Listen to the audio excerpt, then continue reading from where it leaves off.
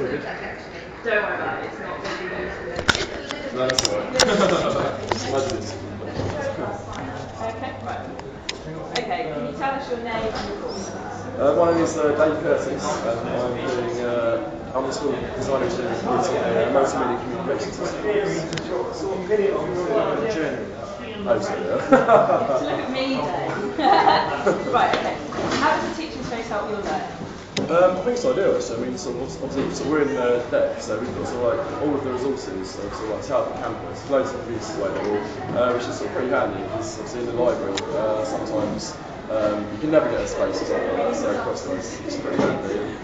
It's nice. It's nice really. Yeah. Okay. If you could design the campus, what would you have in it?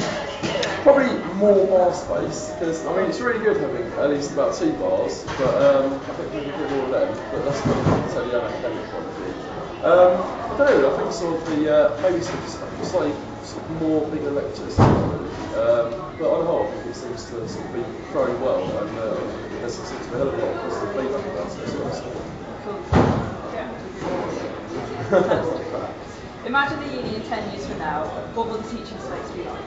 I don't know, I'd imagine there's a lot of sort of more fields, isn't there? And I imagine they'll be sort of expanding on that because even though it seems like it's grown sort of over the last few years quite a lot, it seems like there's still a lot of sort of space that we can benefit from, and a lot of departments like my housemates do, like forensic sciences, so many people saying how it would really benefit from more sort of lab space and extra buildings and things like that. Okay.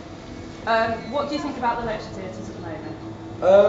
Yeah, I think they're pretty good actually. Sometimes you go in there, there's like loads of random rubbish around, which can be a little bit irritating, like just treading like bananas or something. But on the whole, no, very nice actually. Yeah. Okay, and in terms of the learning environment, what do other universities have that we don't?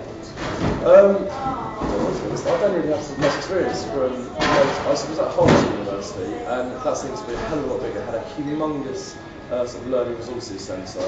Obviously, so was pretty big as well, but it wasn't as big.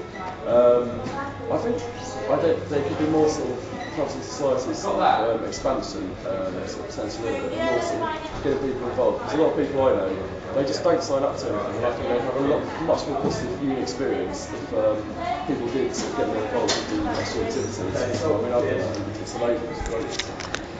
Thank you very much. That's all right.